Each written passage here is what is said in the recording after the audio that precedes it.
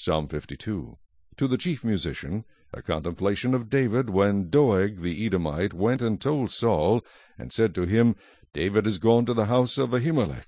Why do you boast in evil, O mighty man? The goodness of God endures continually. Your tongue devises destruction like a sharp razor working deceitfully. You love evil more than good, lying rather than speaking righteousness. Selah.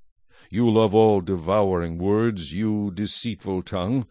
God shall likewise destroy you forever. He shall take you away, and pluck you out of your dwelling place, and uproot you from the land of the living. Selah. The righteous also shall see and fear, and shall laugh at him, saying, Here is the man who did not make God his strength, but trusted in the abundance of his riches, and strengthened himself in his wickedness. But I am like a green olive tree in the house of God. I trust in the mercy of God forever and ever.